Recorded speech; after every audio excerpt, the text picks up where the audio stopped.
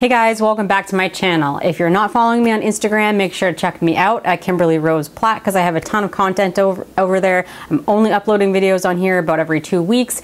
So if you want more info, more resources, more stuff from me, make sure to check me out on there. Today, I'm going to be talking about food guilt and some of the food rules that we create for ourselves and the 3-step process that I have for breaking these down. Many of us are coming from a long-term dieting, constantly restricting, constantly trying to lose that last 10 pounds or last 20 pounds, or having the yo-yo dieting, looking for extremes, quick fixes, all of that fun stuff. So we've kind of lost the trust that we have in ourselves. We've kind of lost the trust that we have in knowing what to eat and knowing how to eat, knowing when to eat, all of that stuff. And we've created all these rules from all the different diets that we've done, or the lots of messaging that's out there about nutrition. And nutrition's always changing. So even though they may have said like, don't eat eggs, now they say go eat eggs, and then they say don't eat eggs. So it's always constantly changing, but it can create these food rules and create guilt in our minds about when we're eating stuff that we don't think is healthy for us, or foods that following the rules that we feel like we're told not to do, like eating at night or eating carbs after dark or something along those lines.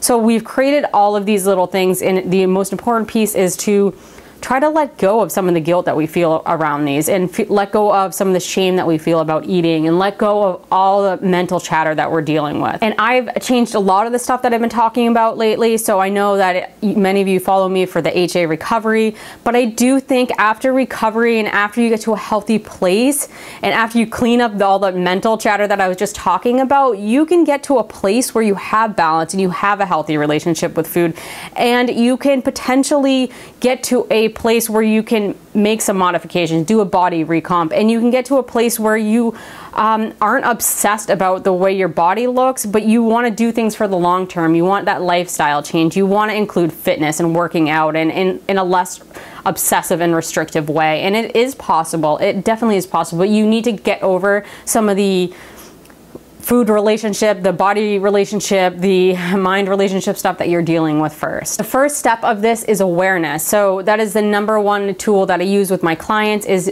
becoming more aware of the actions you're taking, becoming more aware of the thoughts you have in your head. So journaling works great for this. Some of the questions that you should be asking yourself are, what type of labels do I have around food? Things like junk food, bad food, good food, organic, non-organic, whatever it may be. Some of the food rules that you have for yourself already set up, like only eating till like 8 p.m. or something like that. So asking yourself, what type of things am I doing that I'm following that aren't helpful? So I don't think there's anything wrong if we create our own personal rules or guidelines, as long as they don't make us feel like suppressed or like confined by any means. So, you know, for me, it may be like my food rule is like I always have a snack at night. That's my food rule. I enjoy it. I know it works for me.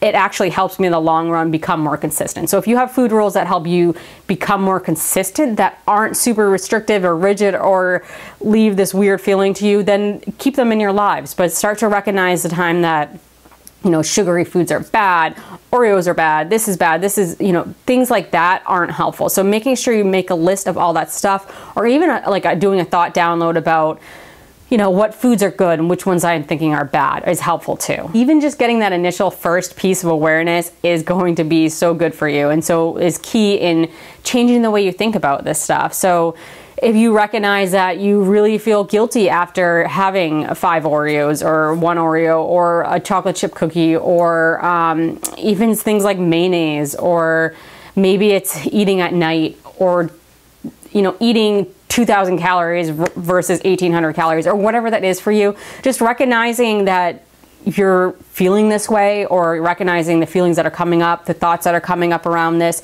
is going to be helpful in order for you to transition to the next 2 steps. The next step in this process is challenge yourselves, challenge these thoughts. So when it says, eating a cookie is bad, or something like that, you can challenge yourself saying, I know a cookie is not a bad thing, it's not as nutrient dense, and it can be part of my life of 80-20 in moderation.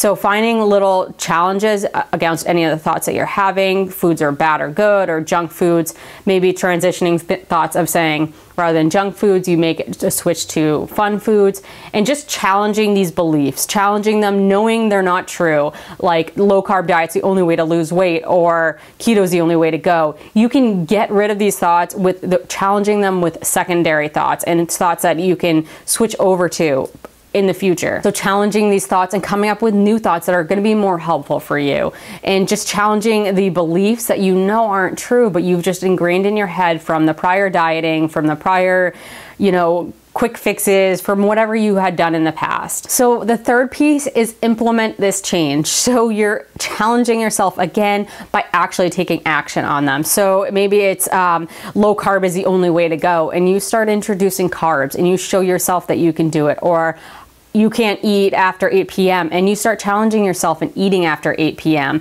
So this is probably the hardest piece of it. It's kind of what we talked about, exposure and things like that, and exposing yourself and challenging yourself by taking action and doing the opposite of what you've been telling yourself. So maybe it's like, I have to eat at noon, and you say, no, I'm gonna eat when I'm hungry, and you eat at 11 o'clock. So this is the 3-step process that I use working with my clients, and this is a really good tool. These are good tools for you to implement for yourself. And as I said, even just getting that awareness piece is eye-opening for many people, and they recognize how they're reacting and how the actions that they're taking are all based on these thought processes they have, the food rules they have, all the reasons they're feeling guilty, they're feeling shame, they're feeling all these feelings that are just so negative and not helping them create any consistency or any balance in their lives. So hopefully this was helpful for you guys. Let me know if you try this out. I'd love to hear more about it, and make sure to check me out on Instagram. Like, follow, subscribe.